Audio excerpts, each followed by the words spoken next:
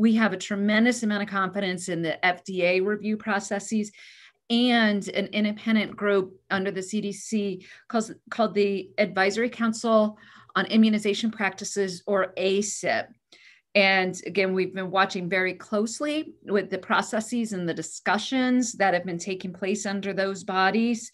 And we feel very confident with the work that they have done to ensure safety and effectiveness.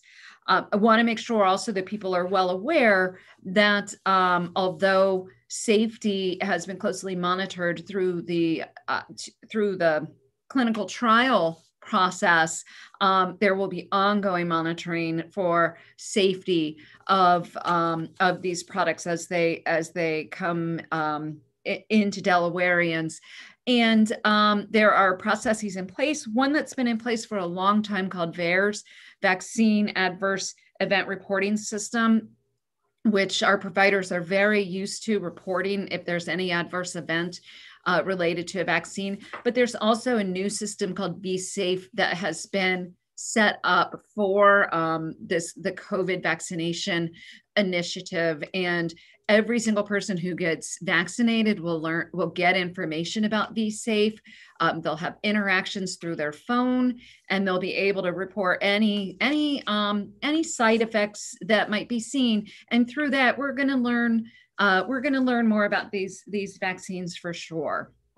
Let me dig into a little bit on the next slide, the 3 key phases of the vaccine clinical trials that have already taken place for this vaccine. The first phase is where the vaccine is given to small numbers of people just to see if it's safe. And again, this vaccine did well with the phase 1 trials. Then it went on to phase 2, which was to determine if the vaccine produces an immune response, which again, it did very well. And then finally, it went through what's called a randomized clinical trial. And so half the people received placebo, half the people received the real drug, and people didn't know which they received. And through this study of over 30,000 people, not only was this vaccine again shown to be safe, but very effective. In fact, I think this is one of the things we're most excited about, is that this vaccine is more effective than I think any of us by far expected. Over 90% efficacy, which is really fantastic. So again, it did go through all of the appropriate clinical trials. In fact, over 40,000 people were involved in these 3 phases. And so again, that gives us a lot of reassurance for this vaccine. Next, I want to just touch base on the 3 vaccines. So we've been talking about the Pfizer vaccine tonight, which was submitted on November 20th for its FDA emergency use authorization approval. It got that approval on Friday. And from that, materials have been developed that tells people more about the findings of the FDA, including, any potential side effects, which we'll talk more about. And so now that vaccine has already arrived here, and we'll be certainly getting more this week and in the coming weeks. Moderna is a very similar vaccine that is in the process of getting its EUA approval. It's a week behind the Pfizer one, so we expect that it will likely get its approval on Friday, because it again has been found to be very effective and safe. So we don't expect that one to be held up as well. And then if that all, if all happens as expected with the Moderna vaccine, we should be receiving that in Delaware next week as well. There's another one that has been created by AstraZeneca. And this one is continuing to go through some additional study. You may have heard that one smaller group had a 90% efficacy, and that group accidentally, the the participants received half the dose the first time and the full dose the second time. And it actually was more effective that way than the rest of the folks in the trial. So there are scientists looking at this closely. And again, I think this shows you how careful everyone is when moving vaccines forward. So although this vaccine has a tremendous amount of promise, scientists want to know more before it gets approved. So more to come on the AstraZeneca vaccine. So with the Pfizer one that's now in Delaware, there were over 40,000 trial participants. They've been followed for a median of 2 months following the second dose. In general, side effects are usually within the first day, really, or the first 3 days of getting a vaccine. So as you can see, following for 2 months is certainly a good amount of time. Now they'll be following for certainly longer, all these trial participants, as well as, all members of the public that get the vaccine going forward. The Pfizer vaccine study participants were between the ages of 16 to 92 with a median age of 52. And the volunteers in this trial included thousands of racially and ethnically diverse individuals. And so this is really helpful. More people with more diversity for a variety of different factors were included in this trial, which helps us understand the impacts on different groups. So let's talk a little bit about what the emergency use authorization allows. It was approved for individuals ages 16 and older. It was not studied for children under the age of 16. So it is not approved for children under the age of 16 yet. It is not recommended for people who have had a severe allergic reaction after a previous dose of this vaccine, which at this point in time, pretty much no one has received, or very few people have received this vaccine. During the trial, there were no individuals who had severe allergic reactions, but there have been several in the UK since. So while scientists are looking into that, the recommendation is if people have had severe allergic reactions or anaphylaxis, that they should talk to their doctor first before getting this vaccine. Additionally, because there were not an adequate number of pregnant and breastfeeding women who were part of this study, although it is believed that it is safe in this group, it's important to talk to your physician for guidance if you are pregnant or breastfeeding. Additionally, for those who are immunocompromised, they should talk to their physician as well. On the next slide, let's talk about side effects, which is really important. Every vaccine has some potential side effects, and the most common include headache, fatigue, muscle ache, chills, and injection site soreness. Some people get fever as well. Lots of people don't get any side effects, especially with the first dose. Some people get more side effects with the second dose. Generally, they are mild side effects and they go away within 24 hours. So there's no need to seek medical care unless symptoms linger or worsen. But again, I think it's important for people to know, just like often with the flu vaccine, that there are people that just feel under the weather for the 24 hours after getting the vaccine. But it's certainly not the same as getting COVID-19, especially for those who have the more significant symptoms of COVID-19. Again, FDA and CDC will continue to monitor initial and all vaccine recipients for any adverse reactions. So let's talk a little bit about rumors around the vaccines.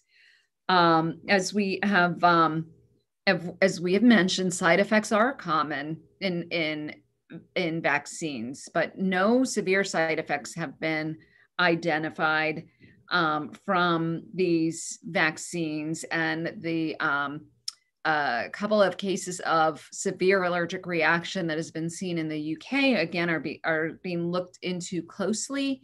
Those are individuals who have had a very strong history of severe allergic reactions or anaphylaxis in the past, which is why we want to be very careful with administration of the vaccine for those who've had an anaphylactic reaction. But it's not contraindicated, meaning people who have allergies should still get the vaccine. There were also several cases of people in the trial who had Bell's palsy, but it is found that there's no direct link to the vaccine in these cases. So the vaccine is not felt to have caused these cases of Bell's palsy. Additionally, there are 2 individuals who passed away during the clinical trials, but their deaths were not related to the vaccine. The first person to take the vaccine in the UK is not in critical condition, and also another rumor that the placebo it was deadly. The placebo was not deadly. It's a solution of saline and water. So I think the bottom line point is make sure you read but beyond the headlines. The other thing that we've seen out there in the media is people thinking that this is going to be a mandatory vaccine. And at this point in time, we don't know that anybody is considering making this vaccine mandatory. One of the things that complicates this vaccine is that it needs to be stored at a really, really cold temperature, negative 70 degrees Celsius.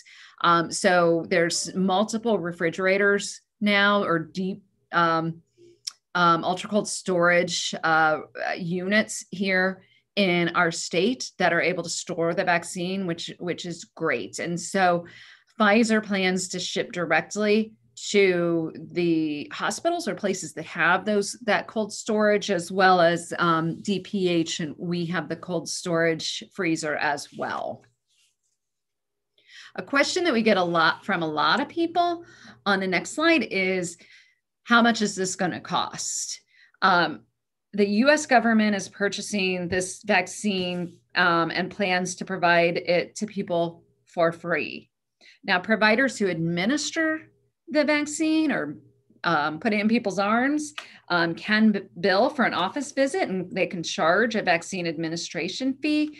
But for those who are unable to pay, who don't have insurance, providers must administer the vaccine regardless of a person's ability to pay. So vaccine providers may seek appropriate reimbursement from an insurance plan, but for uninsured patients, the vaccine provider can seek reimbursement from other sources that are available. And with that, I am going to hand this off to Dr. Rick Hong, who has done an amazing job leading these efforts of getting us into the details of this complex mission. Great. Thank you very much, Dr. Rattay. It's a pleasure being here to talk more about where we stand with the vaccine allocation process. You see here is the front cover of the COVID-19 vaccination playbook. This could be found in our vaccine website, which is coronavirus.delaware.gov/vaccine. This gives you an overview of what our approach is to the vaccine allocation process. And this is a living document. You can imagine the information is changing very frequently. So this document has gone through several updates, and I anticipate additional updates as well as we continue on this journey together. We really appreciate all the partnerships we have within the state, the medical community, as well as other partners within the state, outside the state, local communities as well too, because really this is something that DPH cannot do by itself. And we really need to work together with all our partners to be successful in this mission to get vaccine out as quickly as possible to everyone who wants a vaccine. So kind of giving you an overview of what we've done so far, and the planning really started early on. We always knew that a vaccine will be coming out shortly. So we've been working on this for months. And, fortunately for us within DPH, we've had plans in place already for mass vaccination. I'm not sure how many of you recall H1N1, but we anticipate doing very similar approaches that we did for H1N1 in distributing the vaccine to the public. So we've been meeting internally within DPH, also within DHSS, Department of Health and Social Services, and regularly with the Office of the Governor. We have trained immunizations program staff to utilize National Vaccine Tracking System. We are fortunate enough to have a robust statewide immunization registry system called DELVAX. So you might be hearing that word frequently as we talk about vaccine. That's going to be our central location for reporting, ordering, and other activities related to vaccine allocation. We have run several tabletop exercises and facilitate discussion. We have gone through various scenarios, some of which can be located in the playbook. But we want to kind of address many of the common and some uncommon scenarios that may occur during the vaccine allocation process. We have several stakeholders meeting. Just for example, we do have a general task force group as well as communication subcommittee.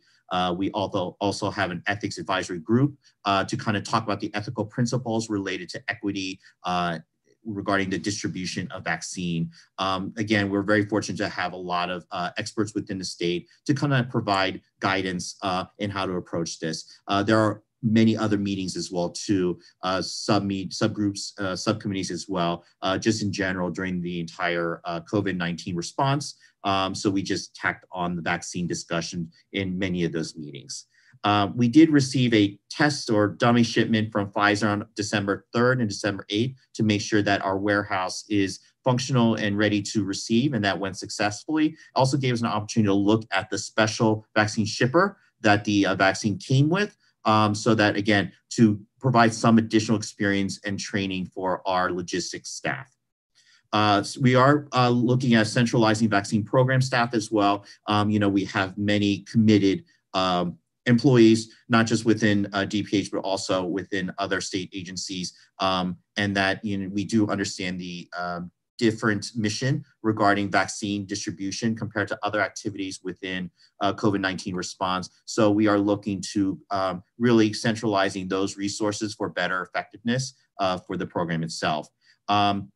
We are enrolling vaccinators in the federal program. There are a couple of requirements related to this vaccine.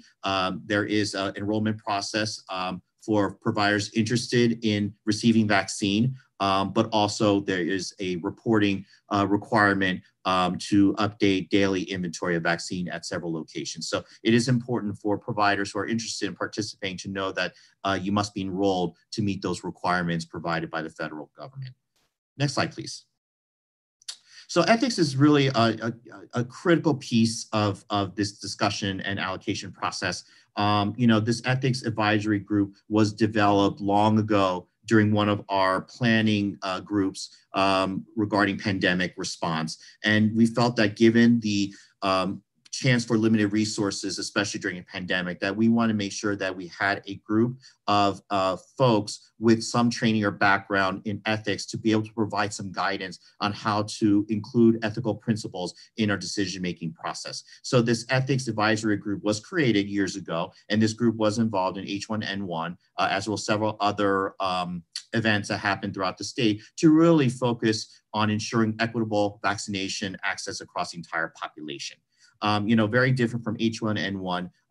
There are challenges that did not exist during that event, particularly as Dr. Tate kind of went over regarding the logistical operational limitations with these vaccines, such as mentioned for Pfizer, requiring ultra cold chain storage at -70 degrees Celsius. So the ethics advisory group is a group that provides recommendations to the director's office. We are advisory group, as I mentioned before, using those experts on the group to provide recommendations to Dr. Rattay on how best to determine tiered allocation groups. Next slide, please. So when is this going to happen? So we just got our first shipment in, and we anticipate additional shipments later during the week. And this is going to be a phased rollout. And this is something I would like to emphasize, something very different from H1N1, where we had priority groups identifying H1N1. Given the limited supply and the challenges with this vaccine, we want to reduce any waste as possible. So we want to make sure that there are flexibilities within the process to allow providers to vaccinate multiple phases to avoid waste, as I mentioned already. So the phase rollout, we do have phases that overlap. Again, you can think from the operational perspective that if there are vaccines left over after you vaccinate, for instance, healthcare staff at a given facility, instead of wasting it, we want you to be able to vaccinate potentially residents, potentially patients, or other staff that may not fit in that original phase category to reduce waste. Limited supply initially, again, it's critical. We have a process in place to kind of guide us how to allocate vaccine. And as more supply is available, you're going to see channels open up for vaccine. And we anticipate once there is enough vaccine that we will be able to rely on the normal channels to receive vaccines, such as your primary provider offices, as well as pharmacies. So for December to January, we anticipate we're going to focus on phase 1 groups. And, there are some further discussion on what those phase 1 groups are. Recently, the Ethics Advisory Group made formal recommendations to Dr. Rattay regarding those folks that will be that should be receiving vaccine early on, and that composes of healthcare personnel as well as long-term care facility residents. And these guidelines, the recommendation, I should say, follow the guidelines presented by the Advisory Committee on Immunization Practices, and those phases will be posted on our website as well too, to kind of help guide the public on how the vaccine allocation process stands. And as I mentioned, in the spring, we anticipate more vaccine available for the general public, and we are hoping that we can work through our partners that currently provide normal channels for vaccine to do so for the COVID-19 vaccine. Next slide, please.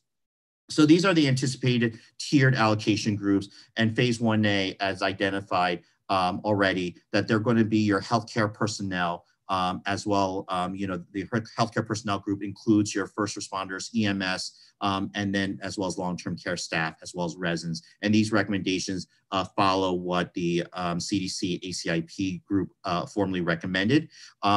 They are in discussion on what else will fall into phase 1, whether it's going to be phase 1B or phase 1C or so forth. But we anticipate, given what we are seeing right now from ACIP, that those groups will include essential and critical infrastructure workers in other high-risk settings that do not include healthcare settings. Those with certain underlying chronic conditions as identified by the CDC, and also those in high-risk group settings such as Department of Corrections, homeless shelters and group homes, and as well as age greater than or equal 65 years. That group, as well as those other groups mentioned, are at highest risk for burden for disease, whether it's hospitalization or even death. Next slide, please. So this is what I kind of want to show you regarding the phase rollout process. This is not prioritization. Prioritization implies that you have to finish one group before you move on to another. So as you notice here, there is overlapping of multiple phases. So there are opportunities to vaccinate multiple phases at the same time, again, given the situation, given the supply of vaccine as well. So this kind of gives you an idea, the projection of when certain phases will start. Again, we may start earlier, we may start later, depending on the vaccine supply that we are receiving. And again, we are really eager to work with our partners to develop models, processes to be able to get vaccine out as quickly as possible. So, looking to businesses if they can set up a vaccination site within their business to be able to vaccinate as many employees as possible would be one example. Working with health systems to be able to vaccinate additional people outside the health system. So there are really exciting opportunities here. Some of these models have been done before and others are fairly new. We just met with our pharmacy partners and they are a great resource here and experts in vaccination and opportunities to have pharmacists be deployed to certain sites to vaccinate or to open up their stores to allow COVID-19 vaccination to occur within certain phase groups. Next slide, please. So talking a little bit about vaccine administration. Next slide, thank you. So DPH places all the orders and most are direct shipped to vaccinating entities. Again, given if they are able to store the vaccine, receive the vaccine, and if they're able to use up the doses that come with the orders. Healthcare systems plan to vaccinate staff internally. However, there's interest in vaccinating people outside the health system, for example, first responders. We are working closely with the county paramedic agencies in the state to vaccinate not only EMS providers and other first responders as well too. And there's also opportunities for EMS personnel to vaccinate the general public. In the state of Delaware, paramedics are authorized to vaccinate, which is a huge resource that we can take advantage of during this event. We've already discussed with multiple pharmacies. Pharmacies, particular CVS and Walgreens, are participating in the federal pharmacy program. So we will be relying on them to vaccinate long-term care residents. And this is a separate initiative than what we are doing within the state. So we appreciate the resources provided at the federal level and through these larger chain pharmacies to be able to address this vulnerable population. For the general public, like I mentioned, once vaccine becomes more available, we can look upon the primary care offices, federally qualified health centers, pharmacies, our DPH clinics, drive-throughs. So typically what we're familiar with in how we get vaccine out to the public. So again, based on available supply, we are hoping we can tap into those channels to be able to disperse vaccine to the public. This is where it's important, part of the reporting requirements I mentioned earlier, that any entity that receives vaccines must report daily how many are administered. And this is why the enrollment process is in place to allow us to meet this requirement for daily inventory submissions. Next slide, please. So, another twist, I guess, to this vaccine is, at least for Pfizer and Moderna, 2 doses are part of the series. It is highly recommended that both doses are completed. So if you finish 1 dose, you might get some effectiveness, but you will not get the bigger bang for your buck if you complete the series. So, we do want to encourage folks that, please get both doses to really get that maximum effect, both in time as well as for efficacy. So there are a couple ways that can be used for second dose reminders. Each vaccine dose is given a record card as well too, to kind of give you information on when your next dose should be. Also, reminder letters are a possibility. Through our Delvax, we can get automation in sending reminder letters to patients. And again, as long as we have the information with valid address in Delvax, that will help us reach out to the public for repeat doses. So again, it's important to get that contact information. And then we're working with possibilities with vendors to have an automated phone call, SMS reminders, and so forth to really remind folks for the second dose, looking through other channels besides a letter. So, if it could be email, it could be text messages, so forth. And again, working closely with our partners, many of our partners already have a reminder system in place, and we encourage to use those systems for this process as well too. So, the message here very important is that the Pfizer and Moderna requires 2 doses, and really to get the biggest benefit from the vaccine, both doses are needed. Next slide, please. So going over some resources that are available, I did mention earlier that we do have a vaccine website, which is coronavirus.delaware.gov/vaccine. But we also understand that we want to provide general messaging through what media is available. For instance, social media is going to be a big help here, sharing that message. So you can see here some of the examples we have. It's important to realize that there is a lot of information out there regarding the vaccine. Some of it is accurate, some of it may not be accurate. So we want to make sure we provide the most accurate information to allow individuals to make informed decisions. So you can see here some of the general messaging that we are going to provide. Graphics is a good way to share messaging. Next slide, please. And testimonies might be very powerful as well to really hear individuals, real Delawareans, giving their reason why they're getting the vaccine. So, opportunities there to really just capture those thoughts and those rationales. So you can see here on the picture on the left, this person's getting the vaccine because want to put my pointy shoes on and get back to ballet classes and dance. So understand the importance of how the vaccine plays a role in the overall mitigation strategy for COVID-19 response. And it's a critical component. We need to get as many people vaccinated as possible to eliminate the spread of further disease within the community. So, hoping that we get enough people here, then this doctor would be able to go back and start dancing again, which is great. You can see the pictorial on the right. I'm getting the COVID-19 vaccine because it is better to be safe than sorry. We're hoping to get more testimonies and kind of hear reasons why we're doing this. And I think it really does help kind of understand why people are choosing this vaccine. Next slide, please. Other resource materials, I already mentioned the vaccine website. There are many ways to get to the website. You can just Google COVID vaccine Delaware, and you also get to the website as well too. Within the website, you can see the picture on the right. You can see specific links for specific groups. There's a link for general public. There's a link for information for medical providers. Here, you'll get information on how to enroll into the program, and you'll get some more specific information on the technical pieces of the vaccine.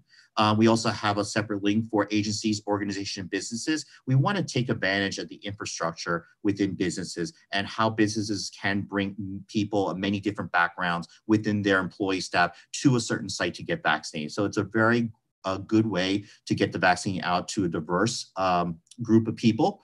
And we're hoping that we can work closely with businesses and help them through the process and be able to send vaccine to those workplaces.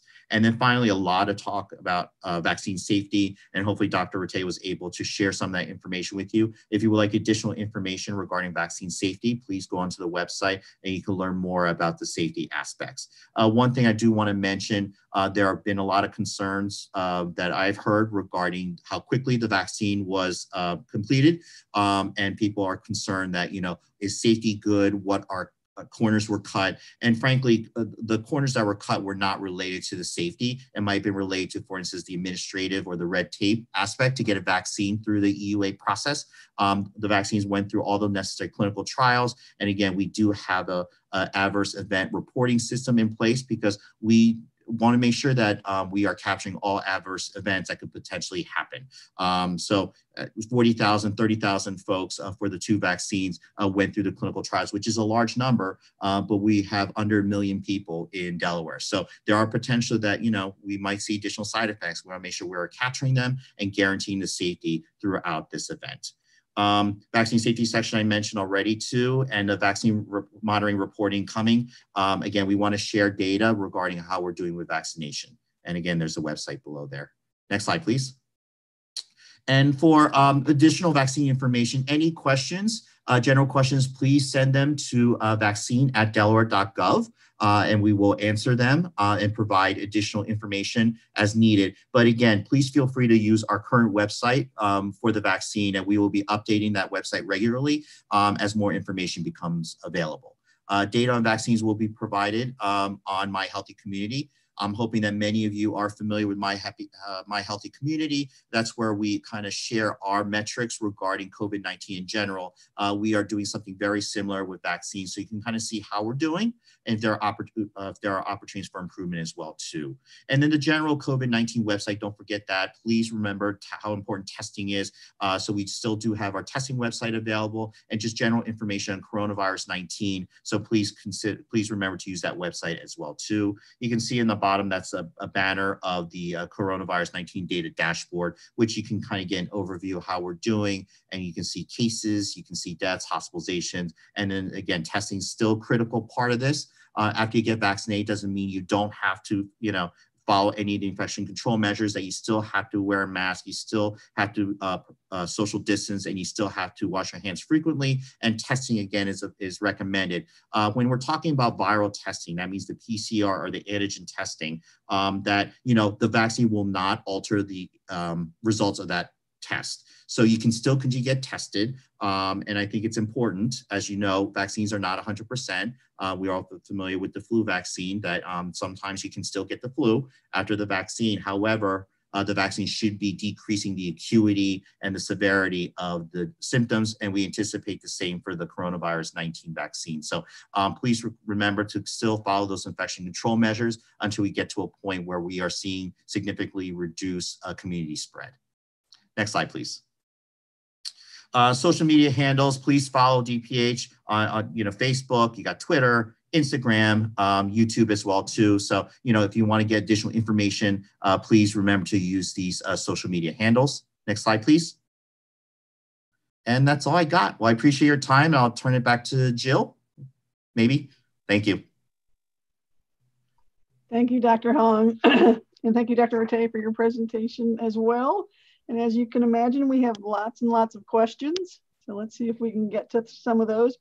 I think we have lots of questions about from people about how they get the vaccine. Do they have to pre-register?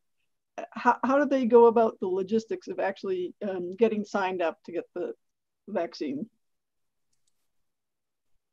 So I'll start on with that. So again, this is going to be an evolving process where, depending on the supply, we're going to be focusing on our phase groups. In the phase 1A group where we're targeting healthcare personnel and we're targeting long-term care residents, we're going to be offering opportunities to get the vaccine specifically through those settings. So it could be through a healthcare setting, it could be through EMS, it could be through a vaccination site specifically targeting healthcare professionals, working closely with employers of healthcare personnel to see if they can provide a vaccination site internally at their work site. And again, working with the federal pharmacy program for long-term care residents. So as we expand our supply, we will be expanding our access points, and that'll be including primary care, that'll be including pharmacies, as well as other ambulatory outlets as well. So at this point, there's no registration process because we are focused on certain groups. But again, we are working to see what's the best way to get that vaccine out.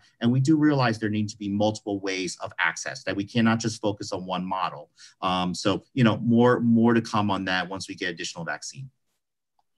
All right, and as both of you can imagine, we have lots of questions from seniors about the vaccine.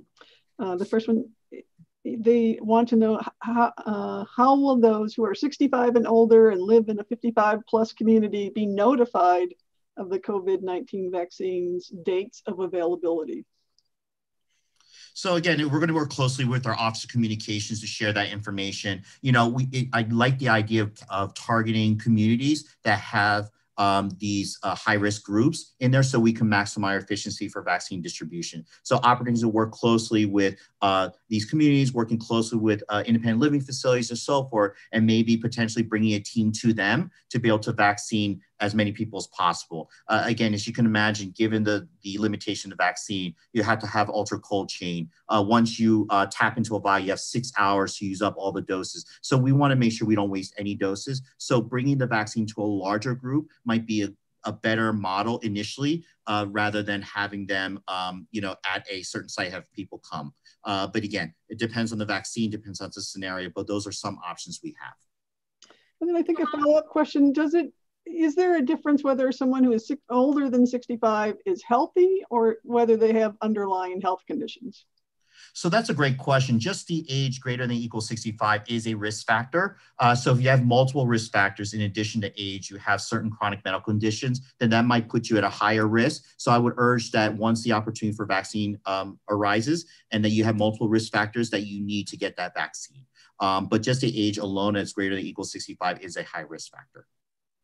Hey, Dr. Rattay, and following up on that, and it's a really interesting question. How does the administration affect snowbirds who may be going to Florida or Arizona or some other warmer place this winter? How will that work for them? Yeah, so when it becomes available for individuals, wherever they are, they should take advantage of it. So if a snowbird is in Florida at the time when it's available for them, they should take it in Florida. If they're here in Delaware, they should take it here in Delaware.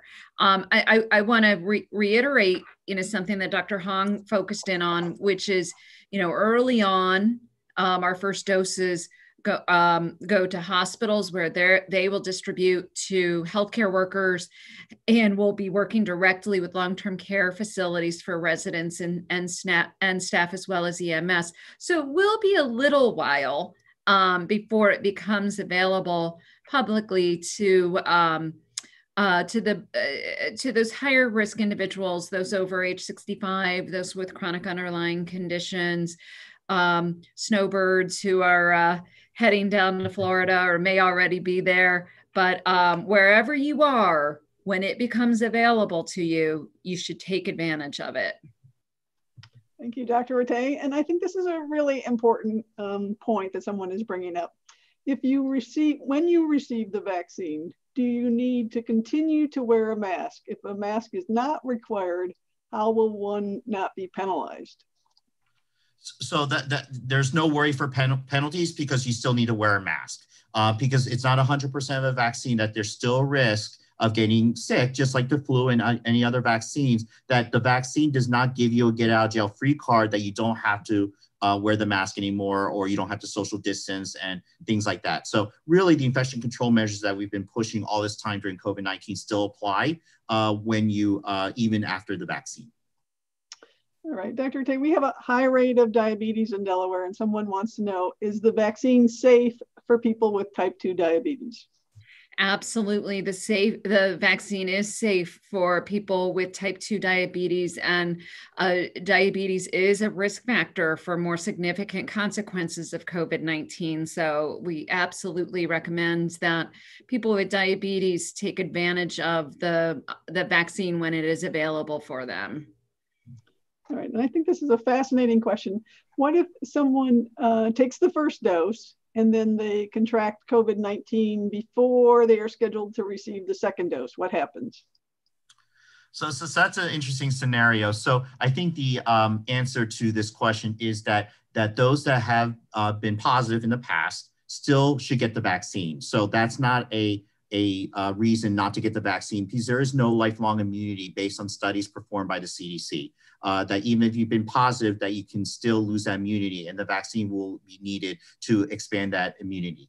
So one of the contraindications, or I should say a relative contraindication, is that if you have moderate or significant illness, which could be related to COVID or not, that you should hold off on getting the vaccine unless your provider thinks it's a good idea for various reasons. And as Dr. Routey mentioned, that diabetes heightens the risk, so you need to balance the risk and benefit. But for your question as well too, regarding the vaccine, you can get the vaccine regardless if you had COVID in the past or not. But I do also want to mention that for Pfizer, it's a 21-day separation between the two doses. And for Moderna, it's a 28-day separation. You don't have to be exact on the 21st day or the 28th day. That you can be a little bit late and you don't have to start over, which is a good thing, but it doesn't mean that you should wait around and just put it off. That once there's an opportunity, beyond the 21 days or 28 days, they can get the vaccine, you should get it. But I just want people to know that don't be panicky if you're late by a day or two. All right, next up, someone asked, will residents of neighboring states who receive all their medical care and work in Delaware be able to receive the vaccine in Delaware? Yeah, so I'll take that one. I mean, especially those healthcare providers who work in our states will be offered the vaccine through their employer. It's important that any healthcare provider who's providing care for Delawareans be protected. Residents are covered by the allocation the federal government provides for the state that they're in. So, our recommendation is that residents, if you're not employed here, that you get your vaccine in the state in which you reside. And Dr. Hong, I don't know if you want to add anything to that. So for an example, I work out of state as a physician. So I'm actually getting my vaccine out of state because that's where I am a risk for. My current role, state medical director, since I don't have patient contact, I would not consider myself as a high risk here in Delaware. So I am respecting the process as well. And my hospital's already counted me in their numbers. So you kind of have to imagine how the counting goes. And if you are a healthcare professional, they're going to count based on where you work. So kind of keep that in mind. And it really balances out. I don't anticipate we're going to be checking ID and confirming residence. And, if there's someone who's out of state, that we're going to say, no, you can't have it, because it's going to go both ways, regardless how you look at it. All right, and then we want to get into some of the other categories. Are grocery store workers essential workers? In which phase would they be included? So that's a good question. So in general, your essential and critical infrastructure staff, as mentioned in the slides, they will be later in after 1A. So we tentatively have put in 1B because we are waiting for further recommendation from CDC on how to place. But currently, ACIP is recommending that essential workers, non-healthcare related, are placed in phase 1B. All right, and grocery store workers would fit in that category. Yes, thank you. I forgot that. and really, And really to expand on that, I mean, people who interact with the public are essential employees that interact with the public fit in that category. All right, next up. You talked a little bit about side effects. Will side effects cause people to be out of work? Will they miss some days of work because of side effects? So everyone's very different, and Dr. Tay went through the side effects, and people react differently. So it's hard to say that you definitely can go to work. You know, everyone's going to make the best decision whether they can go to work or not. So, you know, something to consider, you know, that if you can plan your vaccine around, you know, a day or two before you have time off so that you don't impact your workplace. And you can also imagine, especially for those situations where employers are accepting responsibility for vaccinating staff, that you got to be careful who you're vaccinating, because if for some reason you're vaccinating one type of worker and for some bad luck, some of them have to call out of work because of side effects, that might actually impact your operation. So there's some planning needed within workplaces on who to vaccinate. All right, Dr. Hong, on that same kind of line, is there any interaction between a flu shot and the COVID vaccine? Will getting a flu shot within weeks of getting a COVID vaccine be problematic? So right now, the studies aren't there to say whether it's safe to get both vaccines simultaneously. So it is recommended that you should have 2 weeks or 14 days around the vaccines. So, you know, waiting 2 weeks in between vaccines is considered the recommendation. But however, I would caution getting both vaccines at the same time because there's really not studies out there. All right. Then a question about allergies. You mentioned those as well. There was an issue with someone with multiple allergies on the vaccine. Does this mean someone with only a peanut allergy who has an EpiPen cannot or should not take the vaccine? Yeah, so it's really those who've had serious allergic reactions and an anaphylactic reaction that are of the most concern. You know, that being said, somebody with a peanut allergy who has epinephrine should talk to their doctor first. And you want to make sure that they get their vaccine in a place where somebody's able to monitor for more serious allergic reactions and to be able to respond if somebody has a more serious allergic reaction. All right, and then I think, you know, a really good big picture question. What percentage of population needs to be vaccinated before we can eradicate COVID-19? You want me to start with that, or you want to go, Rick? So really, there really is no number per se. I mean, there are different models that say maybe 50%, maybe 70%. I mean, it's really hard to say because we don't know how many people have are still immune. So I think the answer is we get as many people vaccinated as possible. Dr. Tay may have a better answer than what I gave. Well, I mean, nobody does have a magic number. A lot of experts are saying you want to see a good 70% of your population be vaccinated to suggest that you may have herd immunity. But you know, we don't know. We have a lot to learn still, but I think the importance of this question, as Dr. Hong was saying, is unfortunately, you know, it is going to be a little while before the masks are not, you know, a regular part of our wardrobe. All right, we have a question about someone with a compromised immune system, such as from an organ transplant, whether it's a heart transplant or a kidney transplant. Is that considered high risk, and is it safe to get the vaccine?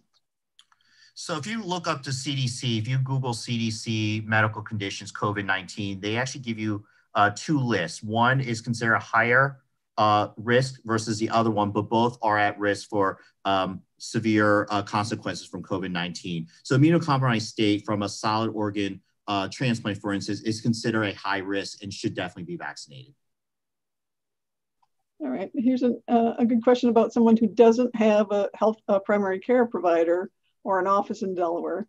For healthy adults, how will they be able to get the vaccine? So there's going to be a lot of options as we move forward for either high-risk individuals and the general population as the vaccine rolls out. Just like now, you can get the flu shot at pharmacies and grocery stores. In the spring, summertime, the vaccine will be widely available in pharmacies and places where you would normally get your flu shot. But it is going to be a little while before healthy adults are going to be able to, just stop by their supermarket and get the vaccine. Dr. Rite, a question about what sort of preparation is needed or an observation will be needed immediately post-vaccination for all, and especially for people who may have some kind of reaction. Yeah, so I'll start on that, but Dr. Hong being an emergency medicine physician, I'm going to let him finish off. It is important, especially people who have, a strong history of allergies, that they are getting the vaccine in a place that's equipped to respond to like allergic reactions, that they have epinephrine, that they have oxygen if they need it. And so for most people can get the vaccine and, as we said, pharmacies or, a variety of different places. But for people who've had an allergic reactions, it's a reason why they should talk to their doctor first. They want to go to a place that is equipped for a more serious reaction. Dr. Hong, do you want to add to that? No, that was perfect. And, this could happen with any vaccine. This is not a special circumstance with COVID-19. So anyone who is vaccinated should have the proper equipment available in cases that for this type of situation. So again, just as a reminder, for any vaccine that you should have the medication, the epinephrine, antihistamine, steroids, or other supplies needed in case there is an adverse effect. Dr. Rite and Dr. Hong, there's a question about people who are vulnerable. Will there be nurses going out to homes to deliver the COVID-19 vaccine to patients who maybe can't get to a pharmacy, can't get to their doctors, or they don't want to put their loved ones at risk, but to transport them to a place where they can get vaccinated? So we're looking at very different models, and we do understand there is a population that is homebound or high risk to be leaving their homes. And I appreciate that they're staying at home. Number one, that's a good job because you want to protect yourself. So we're looking at different models. But again, I do want to say that one of the things that we are concerned about is using up all our doses. So each vial may contain 5 doses or 10 doses. And once we tap into the vial, we have 6 hours to use up those doses. So there's an opportunity not just to vaccinate that one person who's homebound, but including family members in the home. We want to make sure we use up every dose of vaccine possible. So we're looking at those models as well and working closely with our partners to see opportunities to do so. So we're coming up on 7 o'clock, so we'll take a couple more questions and then wind down. So we have someone who's a teacher who is 55 and she has asthma. She wants to know where she fits in. Great. Yes. So teachers, you are essential workers for sure. The work you do is critically important, and you are serving the public. You are with other individuals, so you would fit into 1B. Again, we hope that we are able to begin rolling out 1B in January, February time period. So expect that you will hear from your school district or your employer at that time around what is the plan for educators. And that includes early educators as well. Child care providers too fit in that category. Thank you. And then where will home health nurses be included in the first round? Are they considered frontline healthcare workers who are to be vaccinated? Yes, they are, absolutely. And we appreciate the work they do in providing care in the home setting for vulnerable populations. So we definitely want to support them. They are considered phase 1A. All right, and then we have somebody, he's 74 years old and lives in Landenberg, PA, but all of the medical records are in Delaware. Can I get the vaccine in Delaware? Yes, you can, especially, the good reason is your medical records are here. We're hoping that, your provider would be able to give it, or we do have other opportunities. But again, what's most convenient for you, depending on the situation, if there's a vaccination site closer to your home versus to where your medical home is, that's something you should consider, but the option is there. Another question about reactions. Is the vaccine safe for people who have reactions to some drugs like Cipro or codeine? Yeah, so that goes back to the same question for people who have had allergic reactions.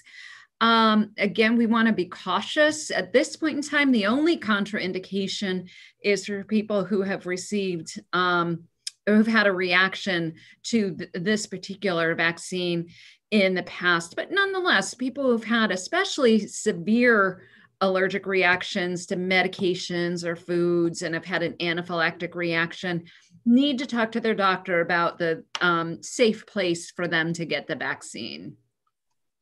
Thank you. And Dr. Rattay, I think this is a good question, good to end on. Is immunity lifelong after receiving the vaccine?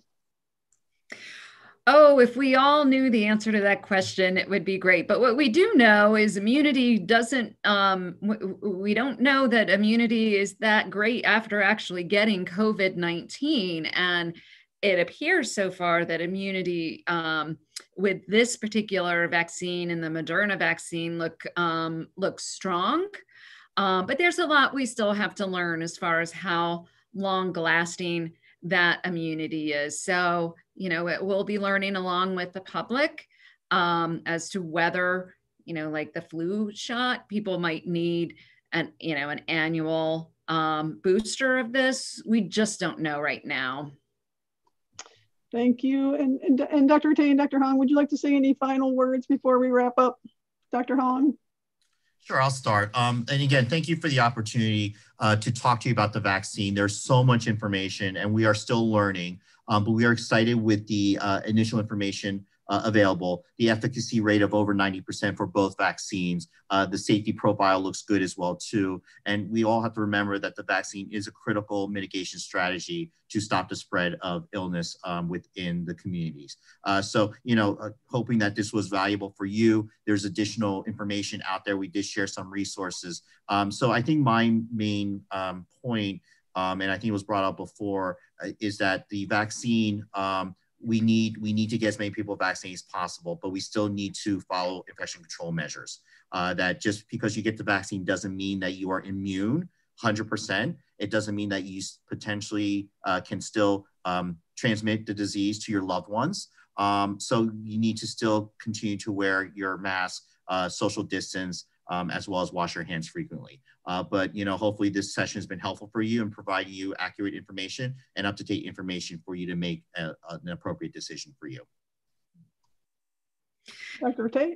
Yeah, I'll just end with saying, obviously it has been a really difficult year for Delawareans and for individuals around the globe, but this is an exciting and historic day for us as Delawareans to have received this vaccine in our state, which we know is effective and safe. And I just again want to reiterate to Delawareans, when it becomes available for you, please take advantage of this vaccine to protect yourself and your loved ones. So thank you very much. It was great to share this day with everyone. Thank you, Dr. Rattay. Thank you, Dr. Hong. I want to say a special thank you to Pamela Docchio, our ASL interpreter, and our captioners as well. And I want to thank all of you for joining in this evening. We really appreciate it. We encourage you to get that vaccine, to wear your face mask, wash your hands, maintain that social distancing. And from all of us at DHSS, we want to wish you very happy holidays. May they be safe and healthy. Take care, everybody. Good night.